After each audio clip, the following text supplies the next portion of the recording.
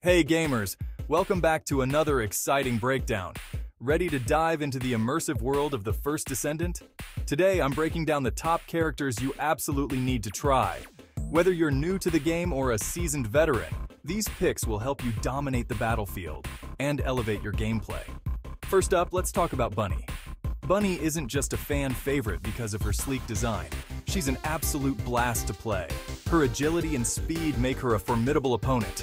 Imagine zipping across the battlefield, building up energy, and then unleashing it right in the middle of your enemies. It's exhilarating.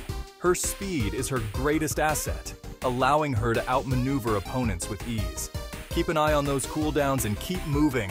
Mastering her mobility is key to maximizing her potential. She's fantastic for taking down groups of enemies quickly, but be cautious with bosses.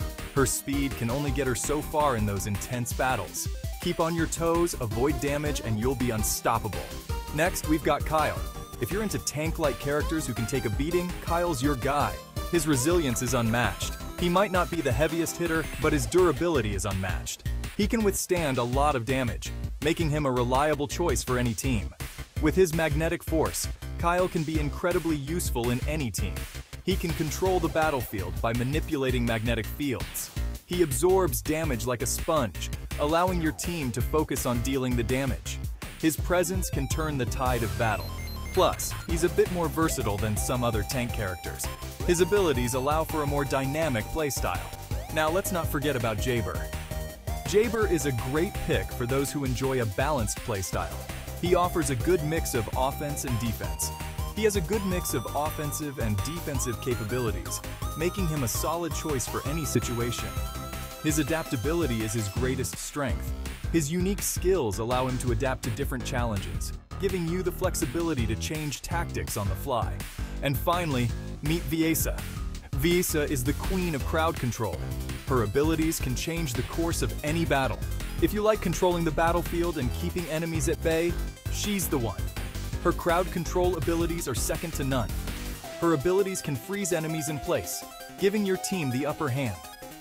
This can be crucial in tight situations. She's not the strongest in terms of raw power, but her control skills make her an invaluable asset in any group. Strategic players will find her indispensable. So there you have it. A diverse lineup of characters to suit any playstyle. Bunny for speed and fun, Kyle for tankiness, Jaber for balance, and Viesa for control. Each character brings something unique to the table. Each of these characters brings something unique to the table, making the first Descendant an exciting game to play. Their distinct abilities ensure that every match feels fresh and engaging. If you enjoyed this breakdown, don't forget to hit that like button and subscribe for more gaming tips and tricks.